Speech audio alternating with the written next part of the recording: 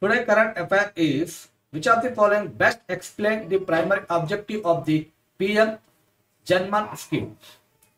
Option A, development of basic facilities in urban areas. B, improving the socio-economic status of particularly vulnerable tribal groups PVTGs. C, increasing agriculture production. D, education reform for children. You're gonna start now. 10, 9, 8, 7, 6, 5, 4, 3, 2, 1. The correct answer is B, improving the socio-economic status of particularly vulnerable tribal groups. Explanation. The primary objective of the PM JANMAN scheme is to uplift PVTGs by addressing their socio-economic challenges.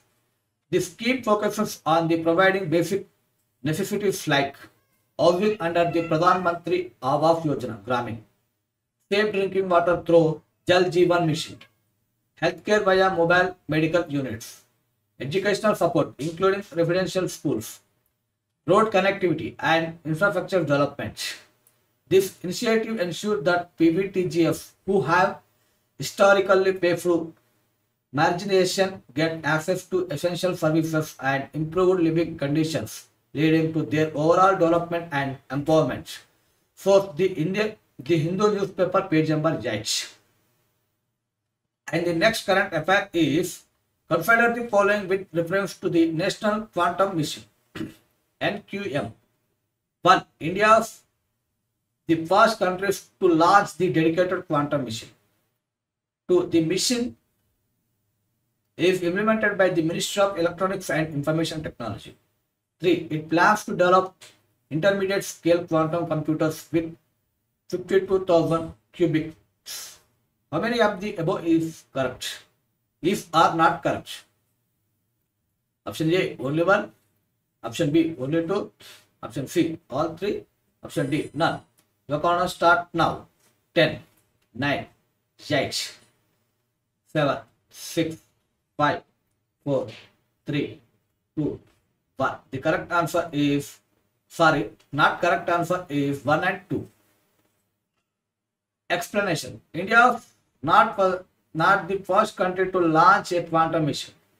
Several countries, including the United States, China, Canada, and members of the European Union, have already initiated national quantum programs. Example, the USA launched the National Quantum Initiative Act 2018. China has heavily invested in quantum technology and even launched the world's first quantum satellites, PVTGs, in 2016. The European Union launched the Quantum Technology Flagship Program in 2018. Statement 2 is not correct. Incorrect. The National Quantum Mission is implemented by the Department of Science and Technology under the Ministry of Science and Technology, Government of India. The DST is responsible for funding and overseeing research in quantum computing, quantum communication, quantum sensing, and related technologies. Statement 3 is correct. One of the key goals of National Quantum Mission is to develop quantum computers with 52,000 physical qubits over an 8-year period 2023 to 2031. This mission also aims to work quantum communication, encryption, quantum sensing, and advanced quantum materials. Fourth, the Hindu newspaper, page number 14. Thank you for watching. Talk to next one. Still and bye. Take care.